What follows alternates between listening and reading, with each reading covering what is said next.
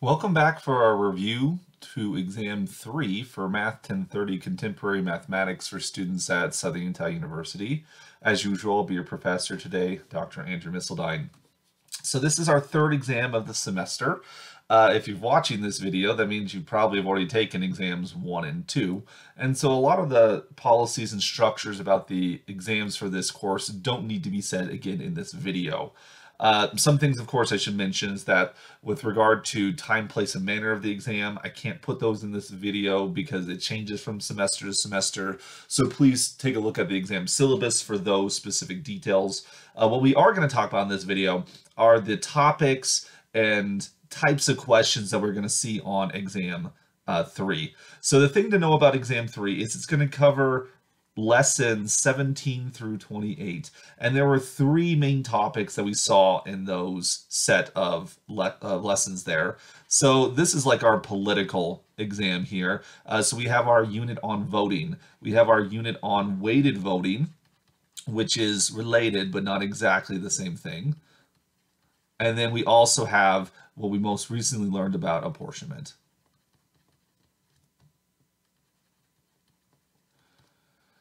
And so these topics, which we saw in these lessons, are going to be what we see on exam number 3. Much like the structure of previous exams, there's going to be 15 questions.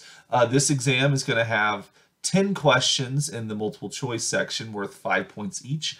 And then it's going to have 5 questions in the free response section, where most of them are about 10 points, although question 11 is a little bit easier, and so it's going to be worth only 8 points.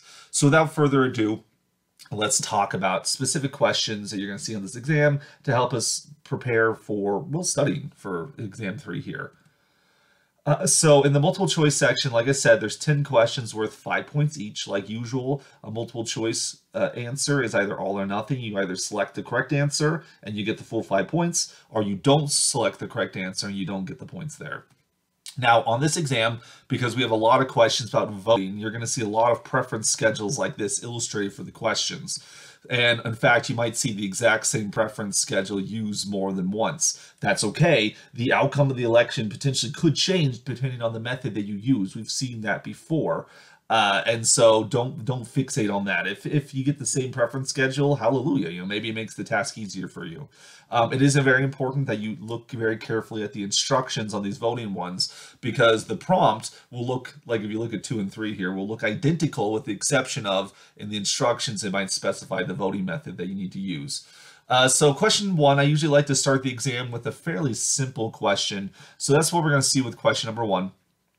You might be asked to compute the winner of an election using the plurality method, which is perhaps the easiest one to implement. But I also want to throw in here like approval voting, which is also something we learned about. It's also pretty easy to run. I might swap out plurality for approval voting. Remember, with plurality, you're going to look for the candidate who receives the most first place votes. That's the winner. Nothing else is considered.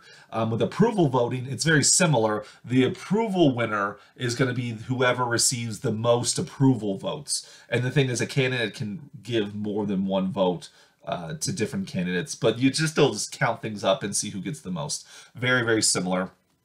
Approval voting, let's see, we talked about in lesson 20, and then plurality was we started our unit with lesson 17 there. Question number 2 is going to be a question about weighted voting. So lesson 21 might be one of the better ones to take a look at there.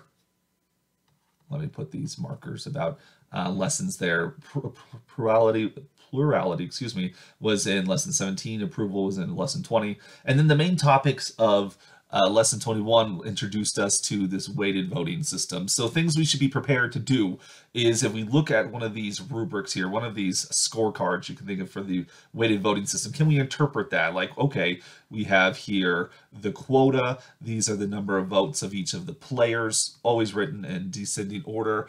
So can you be given this information about a voting system and make some analysis to it? Like this one just asks how many players are there. Just some basic literacy when it comes to these weighted voting cards, scorecards like so.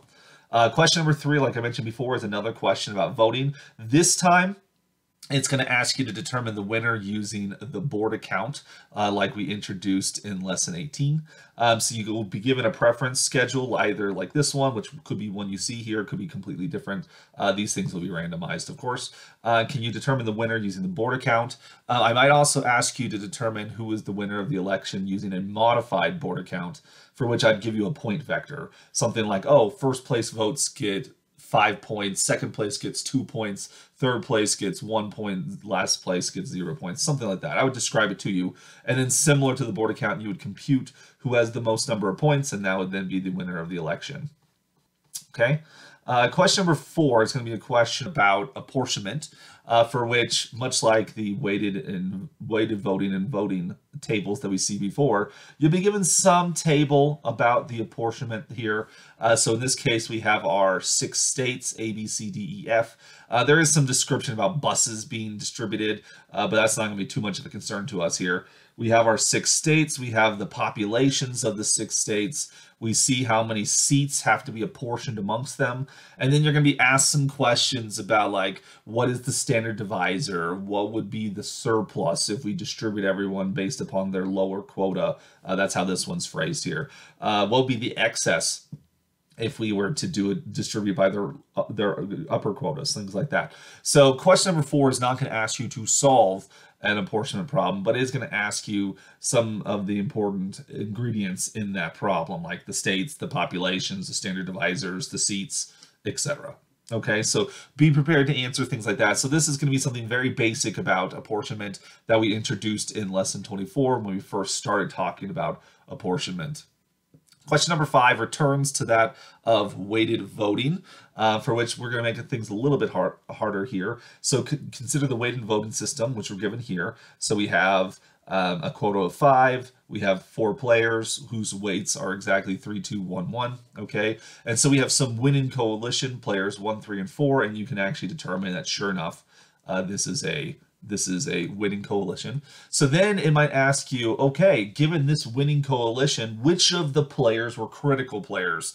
So critical players was a big deal when we talked about the bonds off power distribution in lesson 22.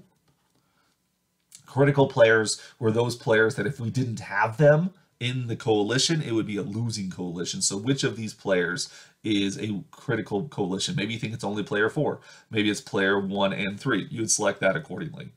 A variant of this question, instead of asking you for the critical players, it might ask you who are the pivotal players, like we talked about in lesson 23. In lesson 23, we're interested in the pivotal players. So like if you put them in order in a sequence. So this one really wouldn't work for a pivotal player, because for those you need to have a coalition that's ordered. So like there's a first, a second, a third. Typically with a coalition, we don't care about the order, but for pivotal, it does matter. You need a sequence of players in that situation. Regardless, the pivotal player is the person in the sequence that tips it over. And so there can only be one pivotal player, so you might be asked who is the pivotal player in that situation. So be prepared to determine like who is the critical players, who is the pivotal players, given various coalitions of voters there. So let's move on to the next page here. Question number 6. This will be a question about apportionment, and specifically this is coming from lesson 26. This question is just going to ask you to compute the geometric mean. Okay, particularly it wants you to calculate how you would round this number, because this is a skill we use with the Huntington Hill method, of course. So let's suppose that we got a quota of 11.499. Okay, and so therefore, if we were to use the geometric mean for this thing, that is, if you're going to round that number 11.499, like you'll notice like 0.499, that's sort of like in the danger zone. It's like, ugh, I don't know off the top of my head whether it's going to round up or round down. Yikes. So the first thing you do is you're going to calculate the geometric mean between 11 and 12. Remember that if you have two numbers a and b, their geometric mean is the square root of a times b. So that's the very first thing you're going to calculate. You see a number here, 11.5, 11.478, 11.489. So some of these numbers are the geometric means. Some of them are just made up. In case you're wondering, the other two numbers that aren't the geometric mean are probably the arithmetic and harmonic means. But who cares? Whatever the number is, which one of those is the correct geometric mean. So that's the first thing you have to do. The second thing is then going to ask you, based upon the geometric mean, do you round up or do you round down? Like, if you look at this number here, let's say that you think the geometric mean is 11.5. Well, if the geometric mean is 11.5, this number is less than the geometric mean, so you would round it down. Therefore, choice A would be the correct one. But on the other hand, if you believed that the geometric mean turned out to be 11.489, then our Q is larger than 11.489, so it would round up based upon geometric rounding. And so you have there's two parts to this question. What is the geometric mean? And based upon the geometric mean, are you going to round your quota up or down? And again, this is a skill we use when we do the Huntington-Hill method of apportionment. All right, question number 7. We're going to return to just basic voting here. So can we determine the winner of an election using the pairwise comparison, Copeland's method, which we look at all the pairwise comparisons. So there are the four candidates here, A, B, C, D. So we look at all the possible pairings. There's going to be 6 possible pairs there. We determine one-on-one who is the winner of each of them. You get a point. If it's a tie, you get half a point. And then whoever has the most pairwise victories is then the winner using Copeland's method. Question number 8, very similar. You're going to be asked to compute the winner of the election using the plurality with elimination method, what we often call IRV, instant runoff voting. Remember, this is the method which, if a candidate has a majority of votes, they are declared the winner. If no candidate has a majority of votes, then we remove the candidate with the least amount of first place votes. Then those, like let's say D was the one who was eliminated. I mean, I don't think it's actually D, but let's say it was D. Then you remove D from consideration. Then these people would then shift their votes to to candidates A and C. You would then calculate, okay, who has the most first place votes in that situation. If a candidate has a majority of the first place votes, they're declared the winner. If not, you then remove the next player who has the least amount of votes, maybe C, and then you would calculate there. Of course, once you get down to 2 candidates, one of them must have the majority of votes, so it'll end. So with this one, as there's only 4 candidates in the election, at most you do 2 eliminations in order to find the winner. Of course, there could already be a majority candidate, and maybe the process stops immediately. So be able to compute the IRV winner or the Copeland's method. Both of these came from lesson 19. Both methods were introduced there. Be comfortable with computing the winner of election using either of those 2 methods. Let's see, moving on to question number 9. This one's more of an oddball type thing because in the lessons, we learned about things like fairness. So with regard to voting, we learned about fairness in lesson 20.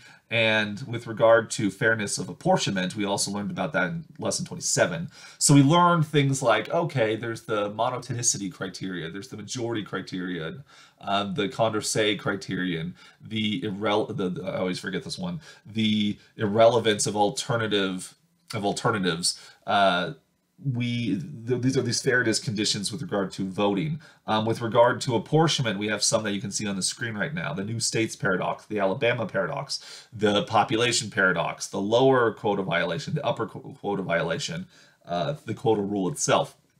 And so as we've studied problems to do with voting and apportionment, I guess I should mention there also are some fairness concerns that show up with weighted voting, but question 10 will deal with that one. So we'll talk about that in just a second.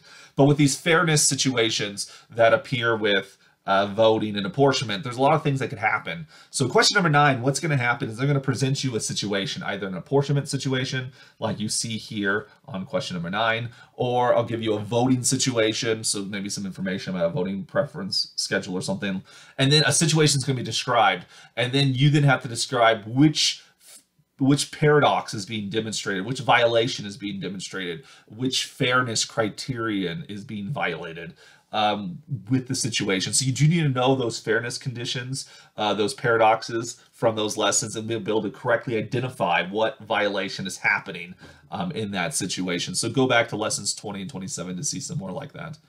Like I said, number 10 is going to be similar, but it's going to be focused on weighted voting. So you're given a weighted voting system like so, and it asks you, like, what value should the quota be to make P1 a dictator. And since this is a multiple choice, you can actually check, does Q equal 10 make P1 a dictator? Does 18 make P1 a dictator? Does 12? You can go through it and see which one, in fact, does it.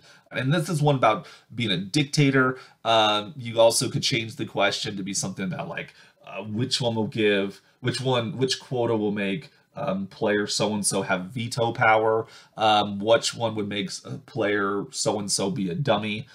So these are also issues like when we talk about like dictators and veto and dummies, this has something to do with fairness, right? Because if a player is a dummy, that means their vote never makes a difference, and that doesn't seem very fair. And if a player is a dictator, then that means that their vote is always the determining vote for a coalition. That's not very fair because, again, when you look at this election right here, sure, player 1 has 11 votes, but these other players, 3, 3, and 2, have votes, so it should mean something. They shouldn't be dummies.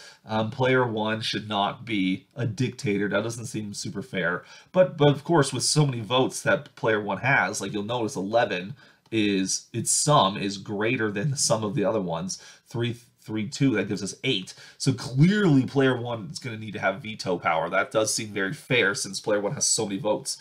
But we don't want to make these votes meaningless, and therefore there's some fairness issues going on there with dictators and vetoes, etc. And so that brings us to the end of the multiple choice section. Again, you can see more information about weighted voting. These issues were mostly talked about in lesson 21, but of course you can go to 22, 23 also to learn about the power distributions. And these topics were talked about there as well. A dictator has 100% of the power. A dummy has 0% of the power. So now let's move to the free response section of this exam. There's 5 questions. Most of them are worth 10 points, but question 11 is actually worth 8 points. It's kind of a potpourri type problem. And so let me explain what's going to happen here. So there's a lot of versions of question 11 you could see. The version that you see in front of you right now is a question about fairness, kind of a continuation of what we were seeing in questions 9 and 10 in the multiple choice section. So fairness, in this case, I mean fairness of elections, so like lesson 20 stuff. But by all means, you could get some fairness with regard to apportionment. So be prepared for something like that as well. Are some fairness issues with weighted votings also come up from lesson 21. Okay, so in this situation, you see the problem here. You're supposed to explain and provide an example of why the plurality method might violate the Condorcet criterion. Which, remember, the Condorcet criterion says that a Condorcet winner always is the winner of the election. That is, you'd have to come up with a election for which there is one candidate that beats every pairwise comparison, but doesn't have the most first place votes. So you can come up with an example to demonstrate that, or if coming up with an example is a little bit challenging, you can just kind of explain the general idea how that would happen. So just kind of explain it here. And again, there's space provided here. This is the free response. You need to make sure, in addition to answering the question, you provide any supporting work. So there is some space provided so you can go into details about these things. So the question could be phrased like this, in which case it could change the voting method and the fairness criteria. Be like, oh, why does the board account violate such and such? You should be prepared to think about some questions in that regard. But again, it could also be a question about apportionment, like why does the Jefferson method, why might it violate the quota rule? And you either provide an example or or at least give an explanation that explains correctly why that happens, even if a counterexample you weren't able to pull up with one really quickly. Similar thing with weighted voting. Could you explain how the weighted voting works? Why is so-and-so a dictator, or things like that? So fairness is a big thing that's going to come up with this. But I also might say another question I like to throw in here is like the idea of a tie, because this is something we've talked about very shortly in the lessons there. But how do you deal with a tie? Well, what if I give you a voting method and tell you like, okay, I want you to determine the winner of the voting with respect to this method, but if a tie happens, then use this technique to break the tie, and then give me a complete ranking of all of the candidates there, which in case you could probably expect there's going to be a tie, because why would I introduce the tie breaker if there isn't a tie? So some things like that. And so I should also mention that on this exam that we need to know all of the voting methods that we've learned about. So like the big 4, plurality, board account, IRV, Copeland's method. You don't know all of those ones. Of course, approval voting, you should also know about that one as well. But I also might, on this exam, introduce a new voting method. Like I might explain it to you like, oh, here's a new voting method that's a variation of one we've already done. Like tie breaking is one that does exactly that. Those voting methods we've talked about don't actually have an inherent tiebreaker built into it. So if some new method or a variation of the voting methods we've learned was introduced, could you determine the winner of the elections? Could you determine the complete rankings, not just who's the winner, but who's second place, who's third place, et cetera, et cetera. So one of those types of questions is going to probably appear in number 11, for which, again, you might be asked about some fairness issues, or you might be introduced to some type of like new novel voting concept and asked to be able to use it correctly on the exam right here. All right, so then with that said, let's move to the more straightforward questions in the free response. A lot of them have to do with apportionment, as you might imagine. Question number 12 is such a one, for which you are going to be asked given the information here. So we have 6 states, we have populations, we have, where's the number of seats? 200 seats to be apportioned. I want you then to complete the table here. That is, find the apportionment using, in this case, it says Hamilton's method. Might also switch this out with Lowndes' method, for which on question 12, it's going to be one of the 2 quota methods. We know Hamilton's method or Lowndes' method are both quota methods. So use that to fill out this table. So there is work here. There is blank space provided for you to show any work that you might need. But if you fill out the table for this one, that would be considered full credit. Of course, if you fill it out correctly, right? I do want to see all of the standard quotas, and I need to see all the apportionments. Of course, with Hamilton's method and other quota methods, there might be some surplus to talk about. So again, there might be some things to write down here, but you definitely need to fill out the table in order to get full points on this one.